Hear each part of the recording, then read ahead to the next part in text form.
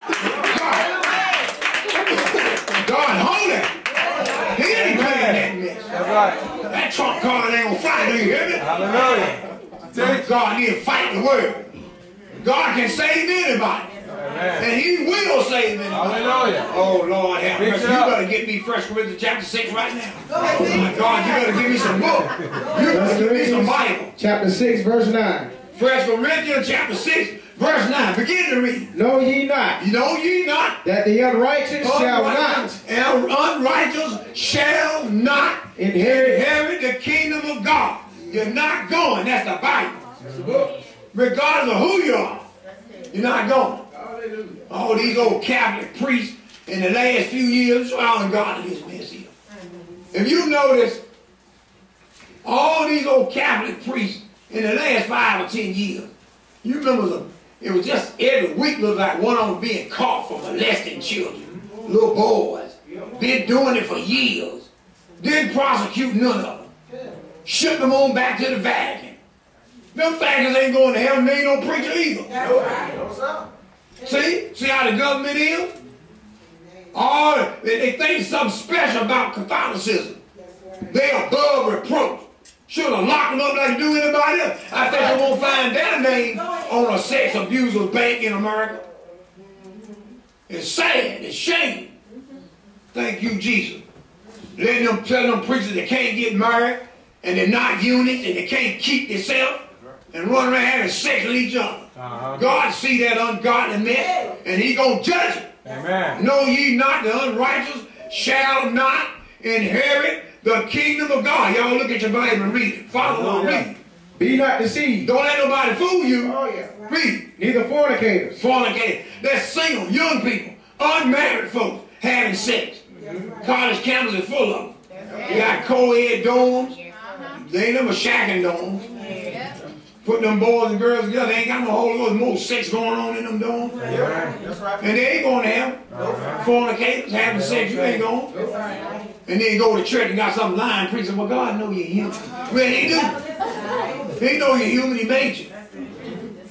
Fornicators not going. Do y'all believe your Bible? It's not the preacher. This is the word talking to you. Amen. Read it. No idolaters. The idol worshipers. Let me plug Santa Claus. Go ahead. The biggest idol of the year popping up in a few weeks. Santa Claus is an idol god. That's right. Santa Claus is an idol god. He's a lie. His 25th of December got nothing to do with Jesus' birthday. That's right. Nothing. That's right. The 25th of December, Christmas was ordered to be kept to honor the sun god. Son God. And every time anybody celebrate the 25th of December, you are celebrating an idol god. That's right. And that Santa is your God that day. If he can go all over the world and give presents to everybody and make him God. And he can't do it. Reindeers flying through the air, pulling a sleigh. And he's saying, ho, ho, ho. You've been hoodwinked. That's right. You've been had. You've been bamboozled. That's right. You had. I'm telling you.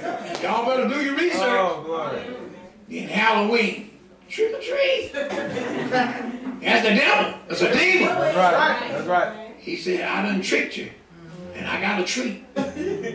Your treat is with him in the left. Y'all better take this serious. This stuff is real. Read on. Adulterers. Adulterers ain't going. One of the biggest preachers on TV. One of the biggest preachers on Word Network. Divorce and remarry. And always talking about heaven. He wasted his time. Always preaching to folks that the snap is funny. Divorce and remarry. How you explaining that away? How you going to explain adultery away? When God said he that divorced and marry her that divorced shall be committing adultery. Shall be called an adulterer. And she shall be called an adulteress. Now what you going to do? Call God a lie? That's what people are doing. Calling God a lie. Thank you, Jesus. It's not going to fly. Read. No effeminate. You know what effeminate is? effeminate and lesbians. Now they try to make it sound pretty. It ain't pretty. It's ugly. There's nothing pretty about it. Now they say significant other or partner. No, it's fatted and lesbian. That's what it is. It's nasty. It's ungodly. Dogs won't do it. Cats won't do it. Nobody do that but an ungodly human. Try to justify it. They all look sick. Skin look bad. It just look terrible. The only thing you can produce is a good dose of the AIDS. That's all you produce is AIDS. Behind that stuff. AIDS. Effeminate. Not going. Read. Abusers of themselves. No, abusers of themselves with mankind. Do the math. What is that telling you? Abuse themselves with mankind. In the book of Leviticus, the Bible said, man shall not lay with man like he do womankind. That's what he said. The Bible said it is an abomination. It's an abomination before God. That's right. Read. Nor thieves. Thieves ain't going. Nor covetous. Coveting. Want what somebody else got. Covet another man's house. Covet another man's wife. Covet his possession to the point that it becomes sin. You're not going there. No, the Bible said, read. Nor drunkards. Drunkards. Can't keep that liquor bottle out your face. That wine bottle out your face. God saved all of us from something. I tell you about all the time on TV. I used to drink that liquor, get drunk. Never did try to justify the mess and carry to hell. That's right. Can't justify sin. Can't nobody justify sin. I wouldn't even stoop that low. I wouldn't even stoop that low to try to justify sin. Drunkards not going. Crackheads either. God can save you. Amen. Weed smokers either. PCP not going. Heroin, needle shooters, you ain't going either. But God can free you. You know why he can free you? This next verse gonna tell you. Read. Nor revilers. There's abusers. They're not going either. Read. Nor extortioners. There's a high-tech thief. He not going. Read. Shall inherit the kingdom of God. See, ain't going. Read on. And such were some Now, of look, you. that's what you like. Brothers and sisters, listen. Hallelujah. Paul gave a laundry list. He gave a laundry list of the things that'll keep you out of heaven. Then he concluded by saying, such were some of you. You used to be that. Hallelujah. That's what's good about the Lord. Hallelujah. He'll save you. Yes, sir. Do you believe the Bible? Hallelujah. Paul has told them people, some of y'all are faggots. But God saved you. Some of you are lesbians. Amen. God saved you. Some of you are revilers. Some of you are extortioners. Some of you are drunkards. Some of you are adulterers. Some of you are fornicators.